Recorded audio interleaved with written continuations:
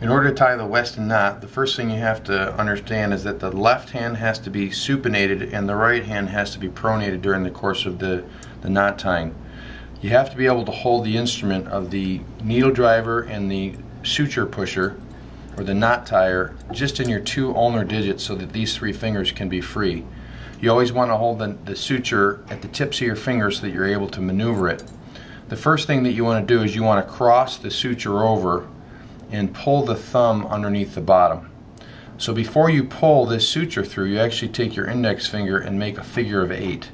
At that point you pull the suture all the way through and grab it to the tip so that you can stick your second finger through the bottom and put it between those two fingers like that.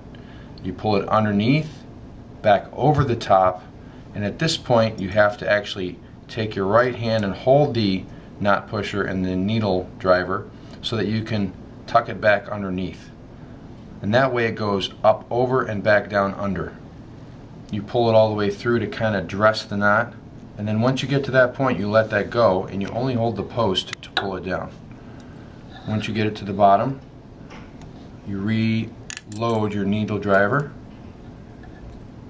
and you lock the knot, which makes it click usually, and that's it.